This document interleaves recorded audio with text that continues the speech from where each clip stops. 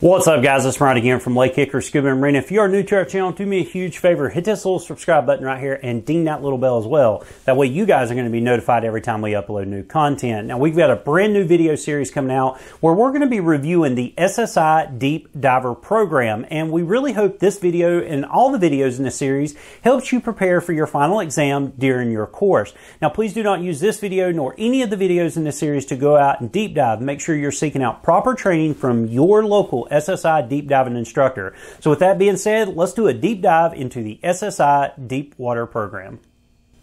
Now, the first part of Chapter 1 that we're going to talk about is your actual scuba gear. And typically speaking, the gear that you use during your open water program is going to be good, say, down to a depth of about 60 feet. However, once we cross over into deep diving, we may want to consider upgrading our gear so that it can hold, say, additional cylinders, whether it's, say, a pony bottle or even a bailout bottle, or we want to make it a little bit less, say, bulky up front so that we have total freedom of movement when we're underwater. Now, if you're already diving a BCD that's capable of that, now let's look at our regulators. And typically speaking, most students will start out, say, on a piston unbalanced regulator, which are great regs. They're pretty much bulletproof and they will last a very long time. There's basically 3 working parts and they're super easy to service. However, since they're unbalanced, they do not breathe very well deeper than, say, about 60 feet. So you want to make sure that you're using some type of diaphragm regulator and something that's, say, even adjustable so that it's easier to breathe when you go to depth.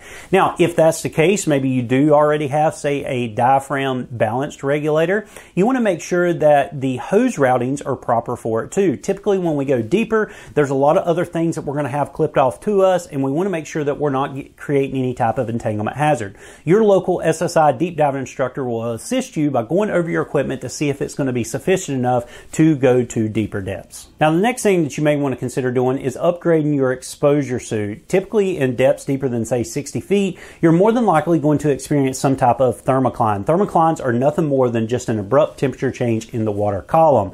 Now, you may need to upgrade, say, from a 3 mil to a 5 mil, or a 5 mil to a 7 mil, or even go, say, from a 7 mil over to a dry suit. And if you're interested in dry suit diving, check out our review that we did on the SSI Dry Suit Diving Program. And check out the playlist down below as well, where we did an entire series on dry suit diving, from the different types of dry suits, how to don and doff them, and even how to use them and take care of them as well. We really think that video series will help you out as well. Now, with that being said, you may also need to add, say, a hood and a set of gloves to keep you warm and to help prevent blood shunting. Your local SSI Deep Diving Instructor is going to assist you by going through your equipment to see if it's going to be sufficient enough for you to use during your Deep Diver program, and to see if there's anything that you may want to upgrade as well. Now, some specialty type of items that you may want to consider taking with you, of course, are flashlights. Typically, in depths deeper than 60 feet, it can get pretty dark. Not only do we lose temperature, we also lose light. And I like to personally take 2 lights with me, so I got a primary and a backup as well. Now, a set of dive slates are great as well. It makes it easy to communicate, say, between you and your buddy, and you can also write your dive plan on there and even do your gas management as well. So the deeper you go, obviously we know we're going to be breathing up more gas, and you may want to consider doing that gas management plan even on the fly underwater. Now, some other things that you might want to take with you is some type of diver tool. Typically, say, in shallow depths, if you have a problem, we can simply just come up and fix it. But however, at depth, we can't necessarily do that. Once we've been down for a certain amount of time, we're going to be required to do a safety stop on the way up, so we may need to be able to fix things underwater. So a diver tool, or even, say, just a small pouch with a couple little accessory items where you can fix equipment underwater, is going to be very useful as well. Now, of course, we haven't really got into pony bottles and bailouts. We'll get into that a little bit later on in this video series. However, once again, we want to make sure our equipment is suitable to, say, sling a bottle or even attach it to our cylinder on our back, just so that we've got the extra equipment that we may need while deep diving.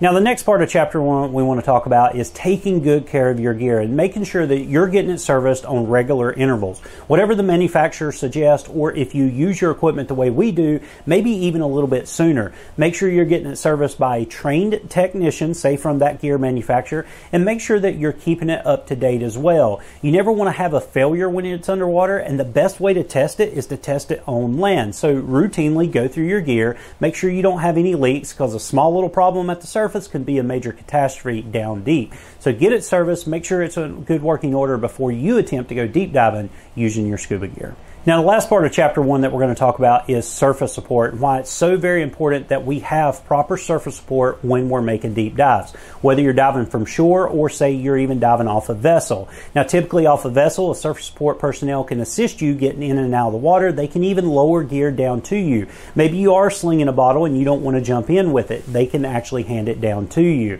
They can also lower a line to do, say, a safety stop. Maybe it's a hang bar, or they can throw a line out behind the boat as a reference line, or even a tag line behind the vessel as well. They're also going to be there to assist if you have an emergency. They can call for help. Maybe you send up an emergency buoy or something like that. They can actually read that note, whatever's on that buoy, and call for help. They can also assist, say, if you're caught in a current. Maybe as you come up, you're doing your safety stop. As you get drugged by the current, they can follow along with you, whether they're following your bubbles or, say, even your SMB that you deployed at depth. Now, your surface support can also help with emergency communications, whether it's, say, through a cell phone or emergency radio.